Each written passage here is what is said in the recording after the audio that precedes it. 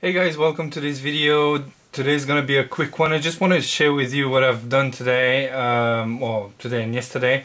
So I got this TV here. It's a Sony with a BX1S chassis, and this particular model is a bare bones model. It has a dual mono input, it has composite, and that's it. Nothing else. So as you know, with all the other TVs, I'm first looking at whether I can RGB mod this, and it turns out that Macos LED, a trusted advisor, had already gone through the work of looking into that and checking that whether it was moddable or not. And this chip here is the actual jungle and microcomputer that's got everything all in one. And long story short, he wasn't able to get it done. There are RGB inputs, but they are disabled within the chip. And so RGB mod is a no-go on this particular chassis. So I really like the picture on it, and I picked this TV up on a hard rubbish, and I just felt bad dumping it. And so I thought maybe we can improve it. So the higher end models of this particular chassis have stereo sound, good speakers, component in, and Svideo. On this particular one, I was just interested in restoring Svideo. So this is what I've done. It worked, and I just want to show you the process of doing that.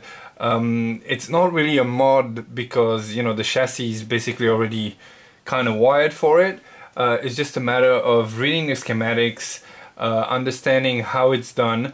The hard bit is I couldn't find schematics of a TV that actually had it enabled. So as you'll see, I'll walk you through the schematics. There's a lot of values of component missing, but fortunately I still have my hands, I could get my hands on the higher end model that has a component and Svideo, and so I was able to just basically took high-res pictures of the chassis and get some of that missing information. So I'll show you that, and then I'll show you the results. Alright, so here's the service manual for the particular TV that we got here.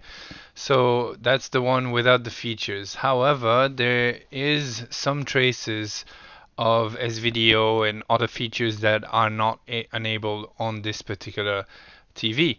Now, like I said before, I was unable to find a chassis of a TV that's fully populated. Sorry, a service manual of a TV that's fully populated. But let's have a look at what we got. So this is the TV. This is how it looks. It's fairly compact, which I like. It doesn't have any speakers on the side. It has a shitty mono speaker on one end, and the other end is just dummy. Alright, let's scroll down and let's find the schematics. So we'll first look at the block diagram, and as I said before, there are RGB inputs here, but they are disabled within the jungle itself. And what we are going to tap into is AV1 in. So there's already a AV1, it's already enabled, so there's nothing in the jungle that prevents us from doing Svideo.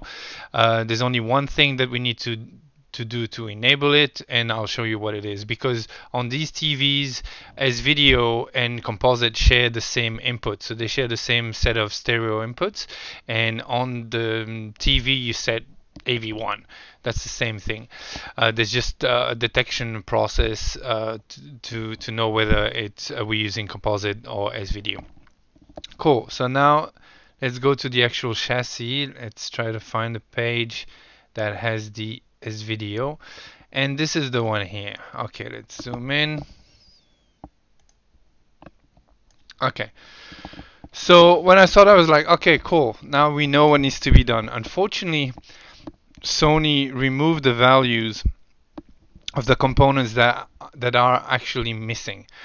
So this is the Svideo plug. We can see that Y is already wired. There's nothing to be done here. All the the components here with a value under are already populated.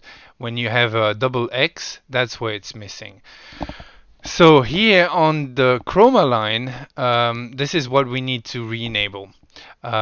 This here C1, I've already checked. You can believe me, it actually goes straight to the chip, to the C input on the chip. So there's nothing after this. So this particular resistor is already there. It's a 100 ohm resistor, and because that's the value, and I checked that on the chassis, is already there. So we're missing this termination resistor, this inline resistor, and this capacitor for the actual chroma line. Now there's a bunch of components that we're missing here as well, and these, as you can see, are connected to these two little dots.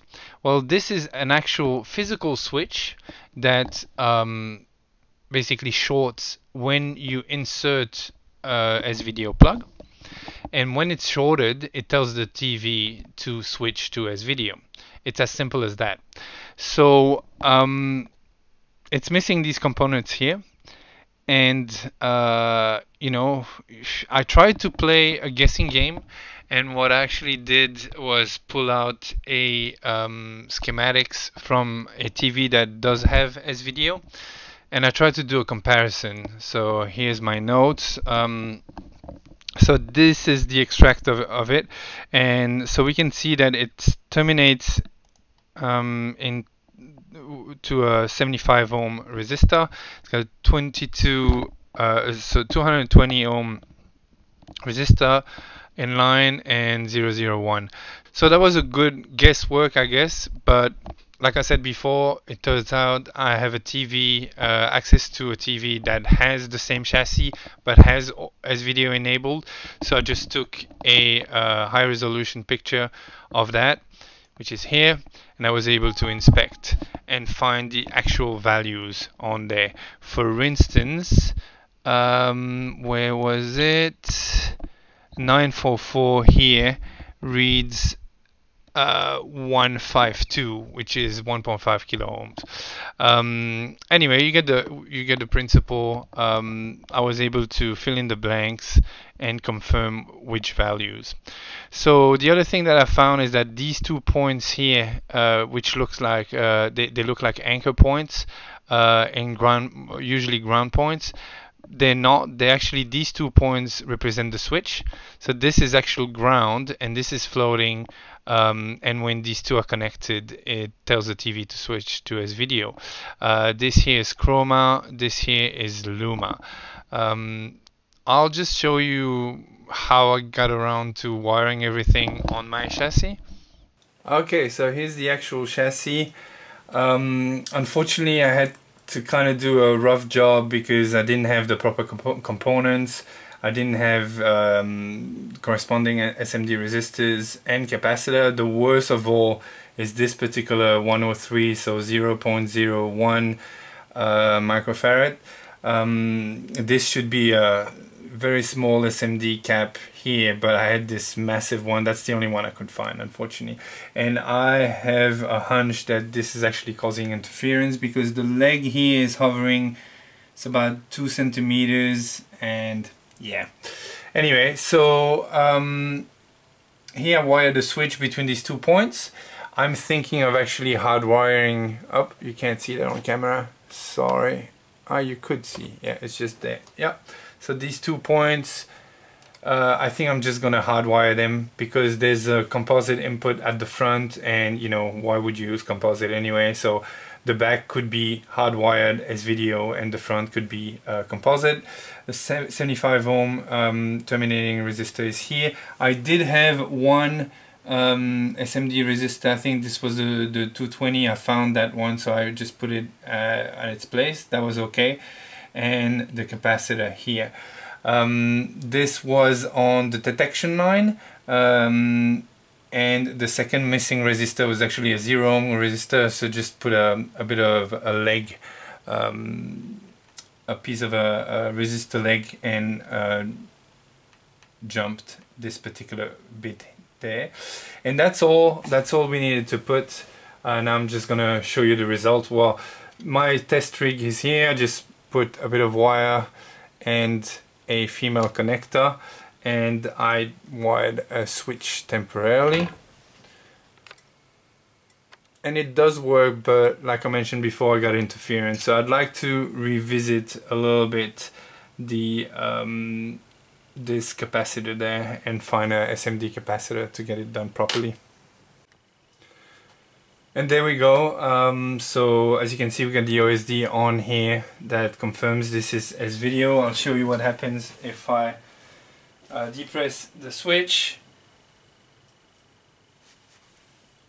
We only have half of the signal, and it's detected as video. Yeah, and now we got Svideo. So sorry for the poor quality on the camera. This camera doesn't have a shutter speed setting, but this is just plain old Svideo. I just wanted to share that with you. Major part of the work was to analyze the schematics and just dig some information and do some research. Implementing the missing components took, you know, 15 minutes. So yeah, I guess if you have a TV that especially a Sony or big brand that doesn't have the input that you're looking for, you know, have a look at the other models that share the same chassis, because there could be, you know, dead features there that you can restore, dead or unused features that you can restore with a bit of research. So hope you enjoy this, and thanks for watching. See you guys.